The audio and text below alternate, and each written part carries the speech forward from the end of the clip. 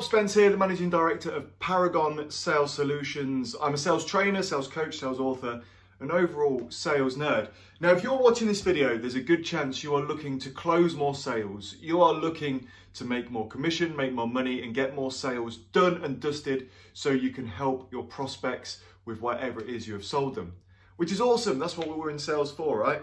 Now, it's funny, I do a lot of research and a lot of planning and studying and mentoring and observations into sales. Now, whenever I talk about closing to the people I train or coach, they think I'm all of a sudden going to turn into the Wolf of Wall Street. There's going to be mind games, manipulation. There's going to be this closing technique or this magic word to say.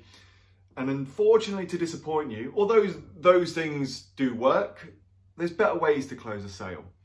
I think the consumer, the people that buy your things, your prospect, are a lot wiser to these good old tactics that we salespeople could use in the 1980s or the 1970s kind of thing. However, there's two things that I recommend you do to help you close more sales. They're very simple, just like me. And if you start using these whenever you're prospecting, whenever you're trying to sell something, you will close more sales. So number one, always look to take the next steps. Always look to set up the next meeting, or always look and agree with your prospect what is going to happen next within the sales process.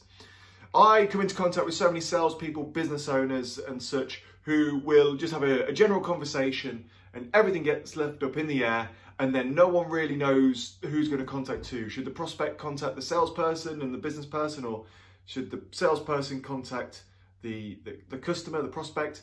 And it's all left a bit loose, and then it's, have you ever just sent a quote or a proposal to someone in the hope that your prospect will buy from you? Or have you ever met with someone at a networking event and you say, oh, we should probably do that coffee sometime, and then you never do? That's what I'm talking about. You as a salesperson, you as a business owner, must always look to make the next steps. Put into place a plan with your prospects as to what they can expect from you. So whether that be you meet that person at a networking event and you say to them, right, let's get a date in the diary now as to when we can have a coffee. You sit down, have that coffee, you learn more, and you get the chance to pitch your product. At that point in time, put into place the plan that you need to take that sales process along. Whether it be, listen, Mr. Prospect or Mrs. Prospect, I'm going to send you over a proposal within the next 2 weeks. Or why don't I come to the office and I'll measure up the space that you're looking to have painted, and I'll come and provide a quote for you. Whatever the next steps are, plan it out with your prospect. Tip number two, very simple trick, and I always tell people to do this, is never forget to ask for the sale.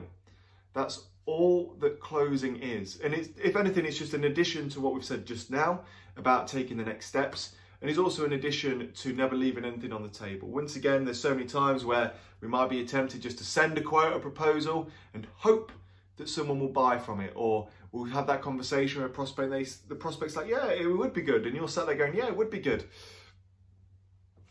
Ask for the sale. It can be as simple as that. All it could be is, look, Mr. or Mrs. Prospect, why don't we get the contract signed today and we can have the product in your home within the next 7 days? Whatever it is within your business or your service, ask for the sale. What's the worst that can happen? Your prospect says no, and then we look to overcome some objections, and then we try and close the sale again. Or they say yes, boom, great, we've got the sale, we've got the commission, and the prospect is happy with the solution that you have just sold to them. Closing does not need to be complicated. Closing does not need to be so psychologically muddled with horrible manipulation tactics. Take the next steps and ask for the sale. What do you think? Am I wrong or am I right? Drop me an email below, it's just coming up on the screen there, Rob@Paragon Sales Solutions. Do you agree that closing doesn't have to be complicated? Or am I wrong? Should we be manipulating using closed and open questioning techniques and all the other silly closing techniques to kind of push through a sale? Let me know. If you're watching this on YouTube, please do like and subscribe to the channel. It really does help us out. If you're watching on Facebook, please do share it amongst your friends, and then head on over to YouTube and subscribe over there. Thank you so much for watching this week's Sales Snippet. Until next week, all the best.